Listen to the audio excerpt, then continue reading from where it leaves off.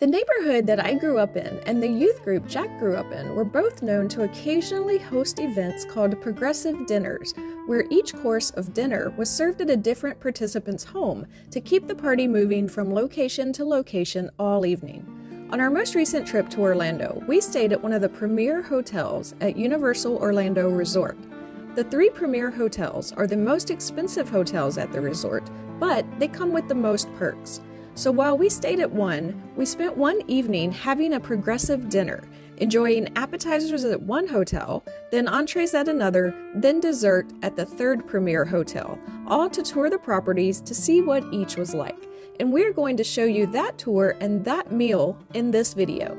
Our visit was in December 2021, so you'll notice Christmas decorations up that won't be there most of the year.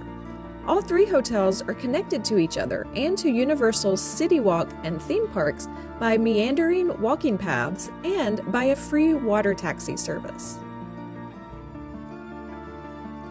Our first stop is Loews Royal Pacific Hotel for some appetizers. But first, a tour around the property.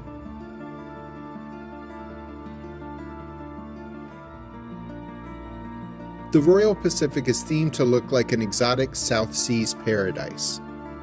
This is Universal's answer to the Polynesian resort at Walt Disney World.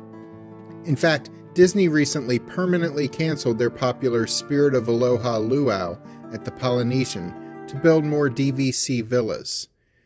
But Universal continues to host a luau at Royal Pacific every Saturday evening. You can enjoy this separate ticket event featuring authentic Polynesian food and entertainment.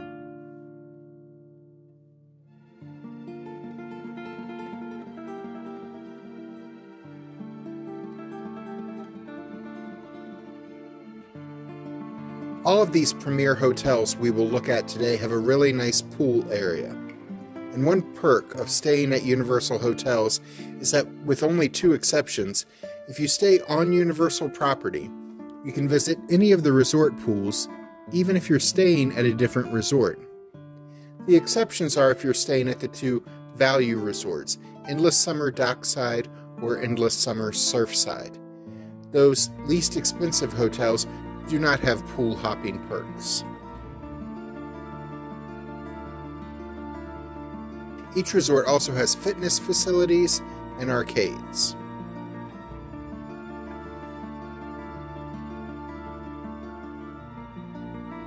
The Royal Pacific featured many dining options, including Orchid Lounge, a sushi bar that's open in the evening, or Islands Dining Room, which offers Pan-Asian cuisine.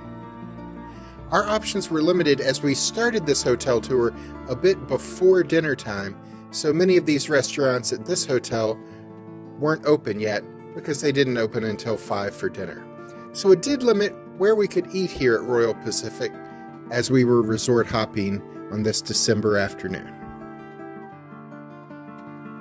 So to start our meal, we had appetizers at Jake's American Bar. This place has a backstory about a fictional South Sea explorer whose plane disappeared. Though if you look close enough, you will see it on the water taxi ride into the resort. Apparently, he opened an American-themed bar after his plane crash-landed on an island.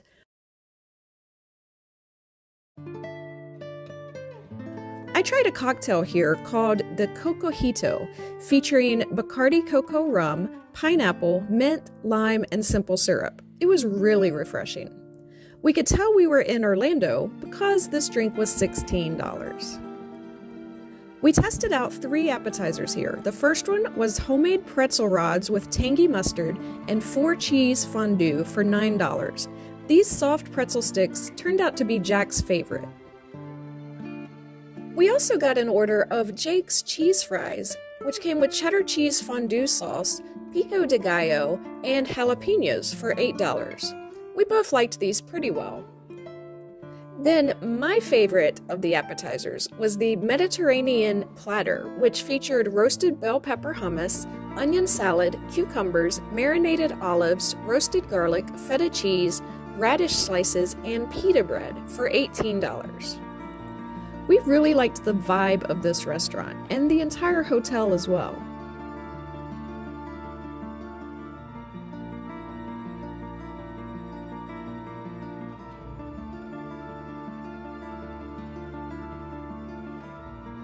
So then it was back to the water taxi to head off for our entree.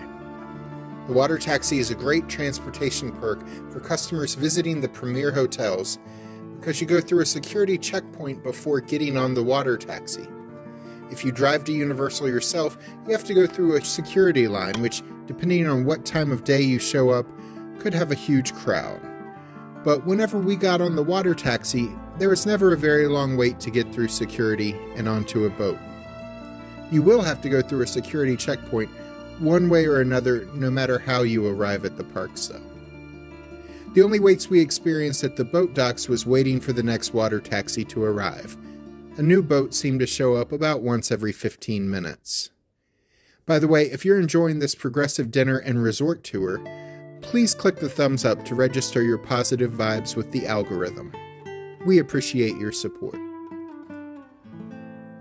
The next hotel on our tour is Loews Portofino Bay Hotel. It is themed to the seaside village of Portofino, Italy. We're not going to show you much of this one today, though, because this is the hotel we actually stayed at for the Universal leg of our December trip. We're going to be putting out a full resort tour, including a room tour, as well as a review of our experience at Portofino Bay in our next video. So go ahead and click the subscribe button and notification bell to be notified when that video gets released. Or escapes. Portofino Bay has several nice fine dining experiences, including Mamma Della's Ristorante featuring an authentic Italian cuisine, and Bice Ristorante featuring Northern Italian cuisine, as well as the quick service Sal's Market, which sells pizza, sandwiches, and grab-and-go food items. And there's also a bar named The Thirsty Fish. We got entrees at a casual full-service restaurant called Trattoria del Porto. It's open for a breakfast buffet and serves Italian cuisine for lunch and dinner. We started with complimentary bread service. Then Jack tried a cocktail at this restaurant. It was the Naples Sunrise, featuring Frangelico, Tuaca, orange juice, and cream for $15. He loved this drink. It tasted a bit reminiscent of a dreamsicle, but with alcohol, of course. Jack ordered the salmon with Parmesan crust, lemon cream sauce, and fettuccine with a baby carrot or two mixed in for $32. I got the grilled beef tenderloin with a red wine demi-glaze with parsley and Parmesan roasted potatoes, jumbo asparagus, and a baby carrot for $36. The food here was absolutely delicious, and we both enjoyed our meals. But in checking the current menus as we prepared to put these videos out, neither of these exact entrees is currently on their menu.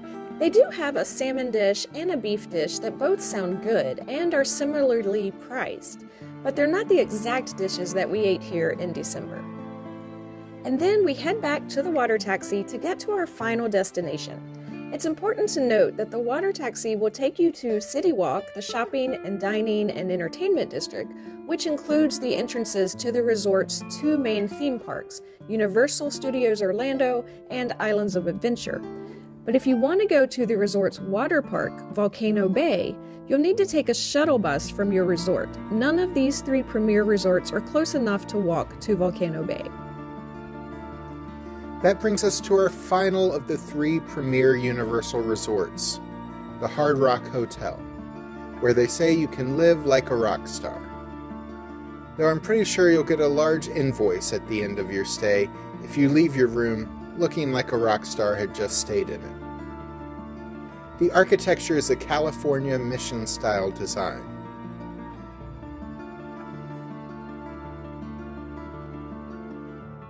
There's music memorabilia all over the place. Famous rockers of long ago and from modern days have their pictures, their clothes, their albums, their guitars hanging on the walls here.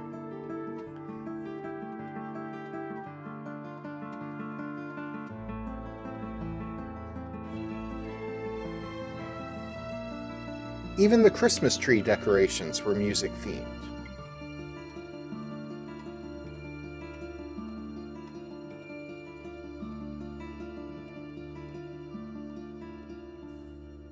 The pool features underwater music, a nice touch, even if it is of questionable usefulness.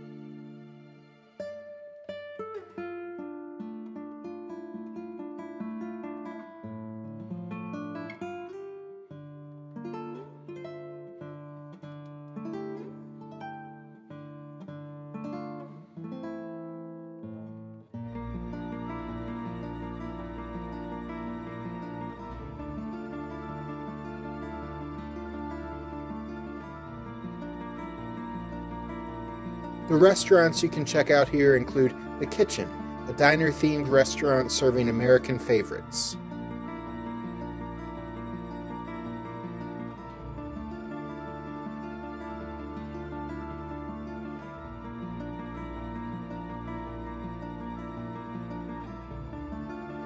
As well as The Palm, an Orlando location of a famous Manhattan steakhouse. There's also a bar called Velvet. We cheated here a little. In our defense, we were pretty full after eating the 2 previous courses, but the gimmick of this video doesn't work if we didn't eat dessert somewhere on site.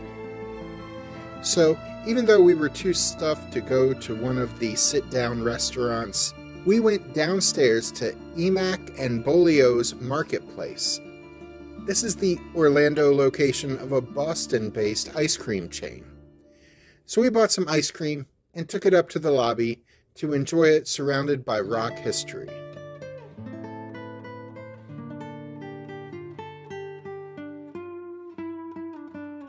Alice got 1 scoop of lemon sorbet in a cup for $6.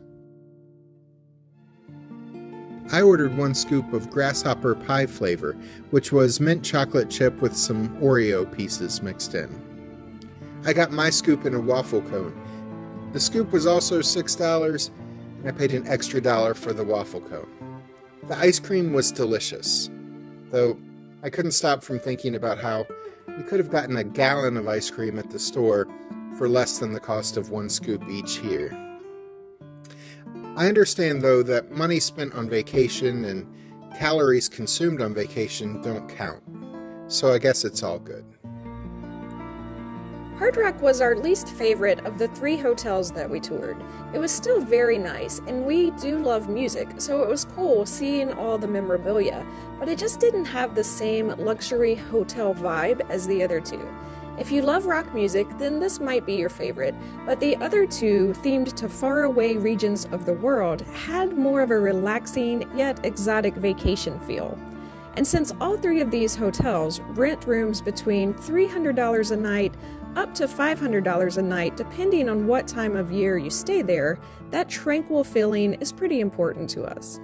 The cost was worth it to us though, because all 3 of these hotels provide guests with Universal Express Unlimited, allowing you to skip the lines at most popular theme park rides for each day of your stay, from the day you check in to the day you check out.